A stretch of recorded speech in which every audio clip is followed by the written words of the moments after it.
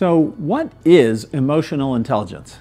Emotional intelligence is the capacity to be aware of, manage, and appropriately express your own emotions, and to be aware of and appropriately engage with the emotions of others.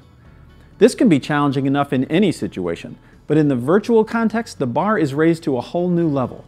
The unique challenges of working in a suddenly remote context can bring all kinds of stresses and strains, not only for you, but for your colleagues as well. It's important to remember that while some people love working remotely and they're living the dream in a nice, quiet home office with great equipment and a big picture window overlooking a peaceful scene, for others, it's more of a living nightmare. Working at the kitchen table on an old laptop with spotty internet connection and kids interrupting and the dog barking and the whole 9 yards. And for many of us, it's somewhere in between. In this course, we're not going into all the specific details on the topic of emotional intelligence in and of itself. That's a separate course. We are going to focus on 3 specific objectives in the context of individual virtual working relationships. First, self-awareness.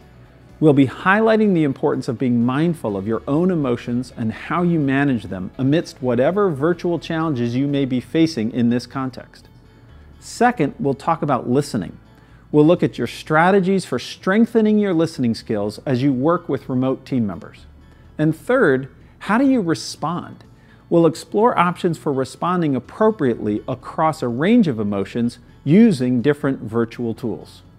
So whether you're motivated by a desire to support and encourage your remote colleagues and build trust amongst your virtual team, or simply driven to achieve greater results, strengthening your virtual emotional intelligence will increase your effectiveness.